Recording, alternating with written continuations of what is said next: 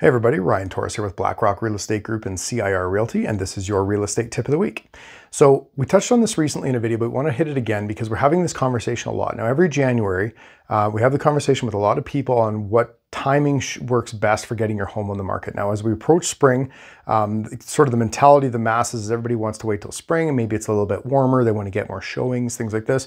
But the problem with that is that a lot of homes hit the market at the same time in spring, which means now you've got more competition as a seller, which means that typically drives the prices down a little bit. There's an ongoing debate on whether or not people buy homes in the winter or not, and it can be argued that people that are going to go out and brave -45 weather or right in the middle of Christmas and things like this, that those people may be more serious buyers. So while you may get fewer showings, you still have the serious buyers out and about. And again, getting your home on the market right now when the inventory levels are insanely low means you don't have a lot of competition, which could potentially keep your price up as a seller.